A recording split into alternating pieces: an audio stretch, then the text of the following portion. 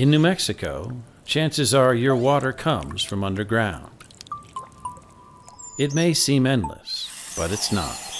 In fact, most wells in New Mexico are at risk of going dry. That is, if we use groundwater faster than it recharges. How does groundwater recharge? The answer is very slowly.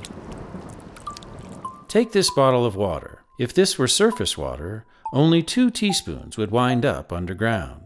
That's because the rest evaporates or is used by plants.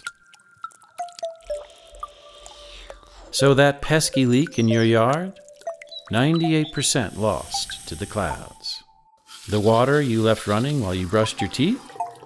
98% lost to the clouds. The 50 gallons used to wash your car? 98% lost to the clouds. Don't get us wrong, we love clouds, but we also love a clean, steady supply of water for families. So do your part. Only take what you need, no more. Learn more at mainstreamnm.org. Brought to you by the New Mexico Interstate Stream Commission.